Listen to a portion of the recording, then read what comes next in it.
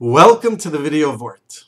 When Paro is frustrated by the inability of his people to interpret his dreams, he goes to Yosef and he tells Yosef what happened, and he tells him of the dreams, and he says, Va'omar, I said to my own dream interpreters, Ve'ein bagidli, and there was no one to tell me what they meant.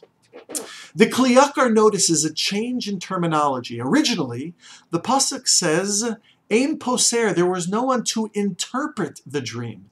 And now, when Paro tells it over to Yosef, he says, Ve'ein magidli, there was no one to tell me the dream.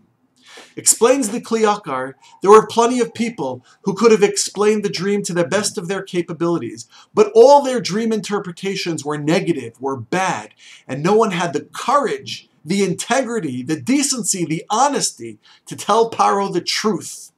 Only Yosef, regardless of the beauty or the tragedy that dream interpretation might unveil, had the integrity, the honesty, the strength of character to tell Paro the truth.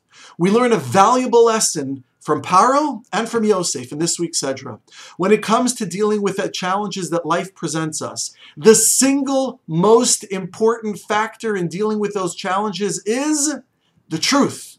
First, saying it. What exactly is it? Not hiding from it, not deluding ourselves, not ignoring it, but facing the truth head on. Only then do we have the possibility of managing and possibly even succeeding beyond our wildest imaginations. Just like Paro succeeded, just like Yosef revealed to Paro. May Hashem give us the strength of character to be honest with ourselves so we can manage, achieve, and even succeed beyond our wildest imaginations. Good Shabbos.